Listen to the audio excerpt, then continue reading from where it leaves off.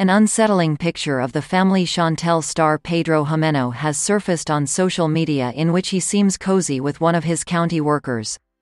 The most shocking part was Pedro's sudden lack of interest in his relationship, as he focused more on his real estate career than on marriage with Chantel. He made his split official on May 27 and has filed for a restraining order against Chantel. The Georgia native has also hit her husband with a restraining order and even accused him of domestic abuse and infidelity. At the same time, Pedro blamed his wife Chantel for abusing their shared bank account and draining all the money.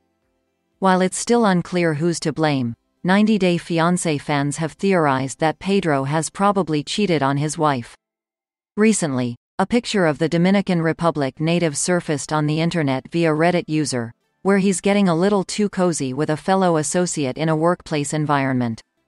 The photo shows Pedro in a suit standing next to two other women, which seems normal on the surface. However, the woman in the green has her hand on the popular reality star's belly as the two are standing unprofessionally close to each other. It isn't the first time 90 Day Fiancé viewers have accused Pedro of sleeping with his county workers. Some time ago, fans came up with the theory that he was probably cheating on Chantel with his colleague Antonella. Fans said that the guilty looks on Pedro and Antonella's faces and their behavior hinted that something was happening between them.